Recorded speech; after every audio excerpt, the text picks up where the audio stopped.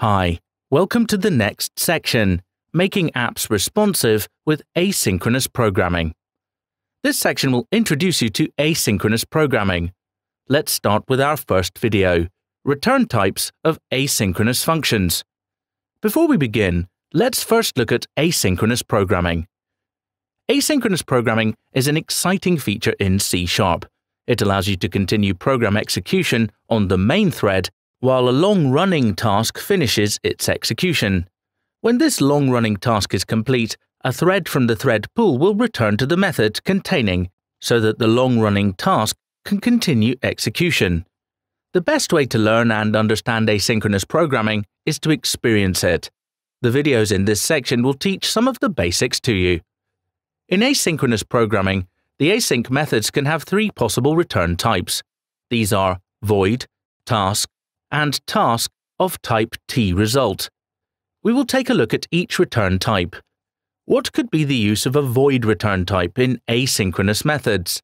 Generally, void is used with event handlers, just to bear in mind that void returns nothing, so you can't wait for it. Therefore, if you call a void return type asynchronous method, your calling code should be able to continue executing code without having to wait for the asynchronous method to complete. With asynchronous methods that have a return type of task, you can utilize the await operator to pause the execution of the current thread until the called asynchronous method has completed. Keep in mind that an asynchronous method that returns a type of task basically does not return an operand. Therefore, if it was written as an asynchronous method, it would be a void return type method. This statement might be confusing, but it will become clear as we move ahead. Finally, asynchronous methods that have a return statement have a return type of tResult. In other words, if the asynchronous method returns a boolean, you would create an asynchronous method with a return type of task bool. Let's start with the void return type asynchronous method.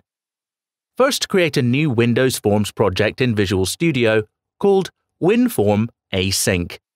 We will be creating a new Windows Form application so that we can create a button click event. In the WinForm Async Forms Designer, open Toolbox and select the button control, which is found under the All Windows Forms node. Drag the button control onto the Form 1 Designer. With the button control selected, double-click on the control to create the click event in the code behind. Visual Studio will insert the event code for you. Change the button1_click event and add the async keyword to the click event. This is an example of a void returning an asynchronous method. Next, create a new class called AsyncDemo. The next method to add to the AsyncDemo class is the asynchronous method that returns tResult, in this case a boolean. This method simply checks whether the current year is a leap year. It then returns a boolean to the calling code. The next method to add is the void returning method that returns a task type, so that it allows you to await the method. The method itself does not return any result, making it a void returning method. However, in order to use the await keyword, you return the task type from this asynchronous method. Finally, add a method that will call the previous asynchronous methods and display the result of the leap year check.